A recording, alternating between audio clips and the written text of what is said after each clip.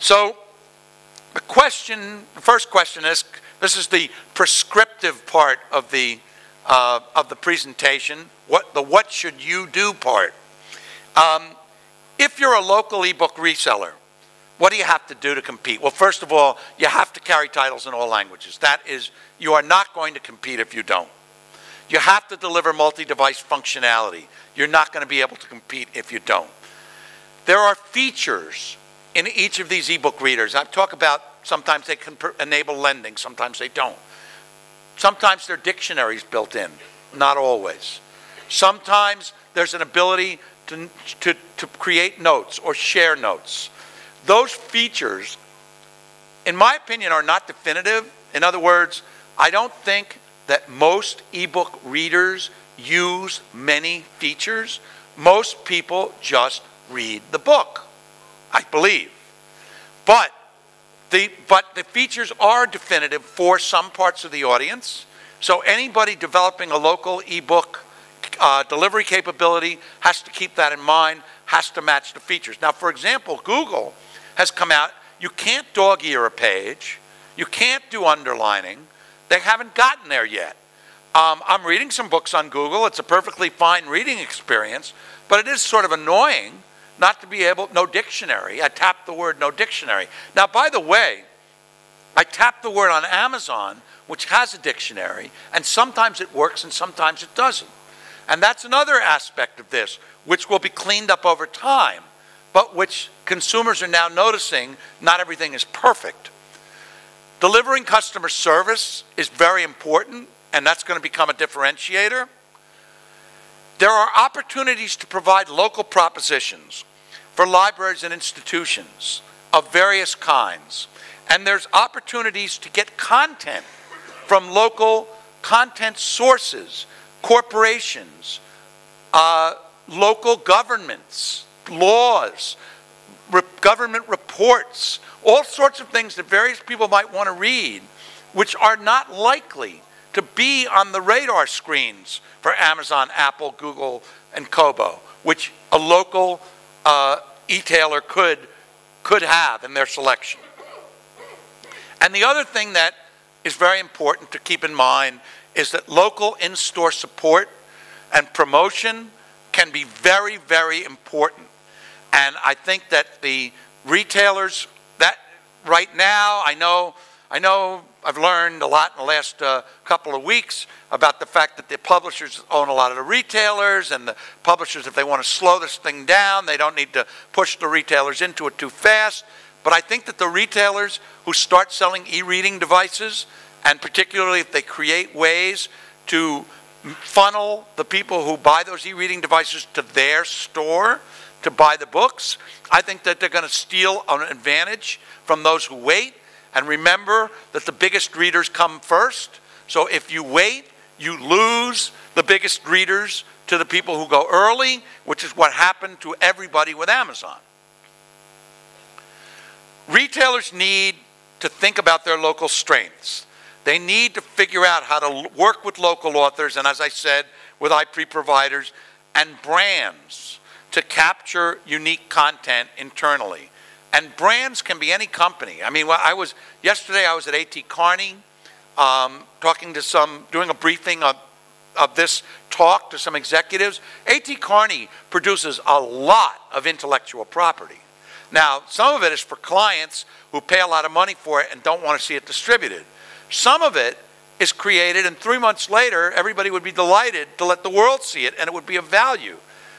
In the print world, that's not really a very practical opportunity. In the ebook world, it's a huge opportunity. So maximizing your knowledge of the local content silos, understanding the pricing practices in your area, and of course rights. Rights is a big issue. Our first speaker this morning was talking about how ebooks should be and how they aren't, and why is it this way? Why is it this way? Rights. That's why it's this way, because the first rule you learn when you enter book publishing and sell rights is acquire rights broadly, license rights narrowly. Never give a right away that you don't have to give away. And that is 100 years of rights trading history, where rights have been fragmented intentionally by agents to maximize the revenue for authors. And we can't just roll this back by fiat. This is going to be our reality to live with for a long time. Also, every publisher in the world and every retailer has a huge opportunity to market, but particularly to publishers, to market to their own language customers globally. I don't know how many people can read Italian in the United States. It's not important for me to know that. It's very important for you to know that. It's not a small number. It's a measurable number. And you have to find ways, and those people cluster. They cluster around websites. They cluster around, I've been to Hoboken. I've gone to the local community organization where Italian is spoken as much as English when you're mixing with the people there. Somehow or another, you have to find ways to put your product in front of those consumers. So this is sort of a list of things that I think that publishers should be thinking about. The first lesson I think is really important, and this is one we learned in the United States.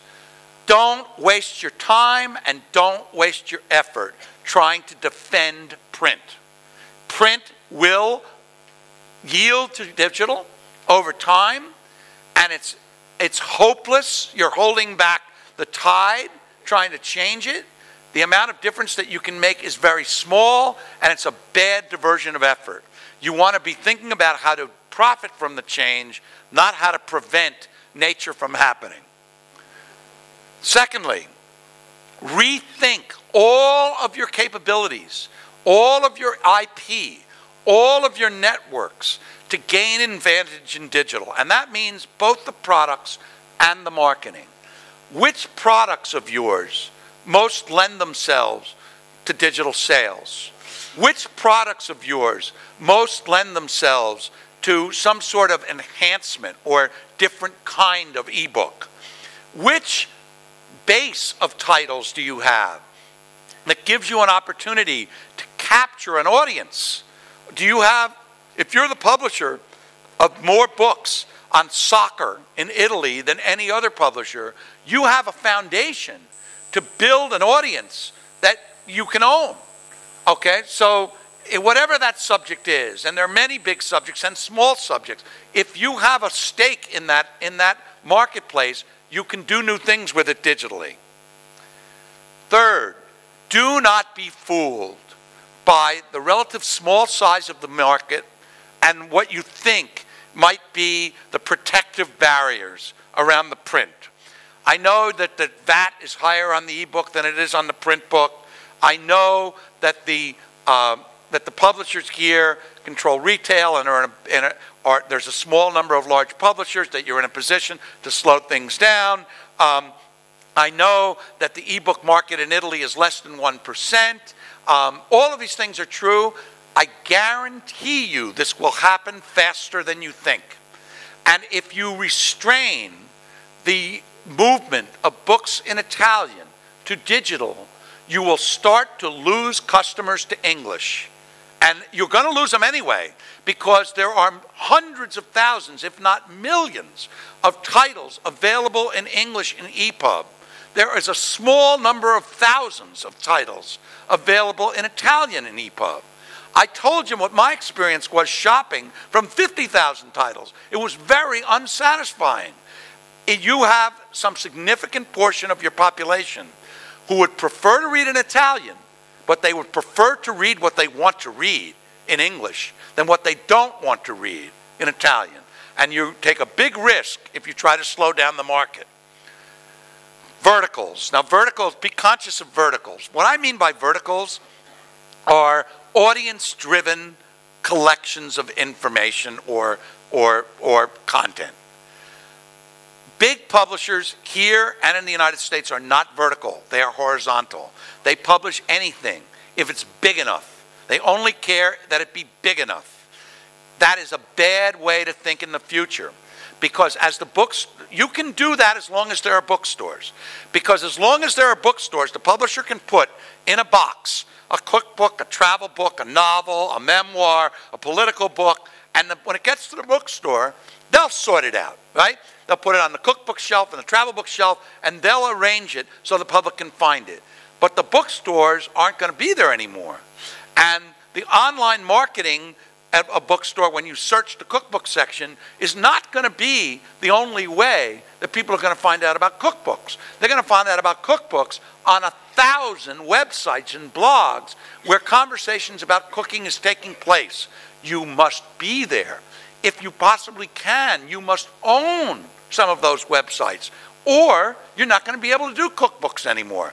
One story, an agent told me in New York that, I don't know, I hope you have the category mind, body, spirit, big category in the United States.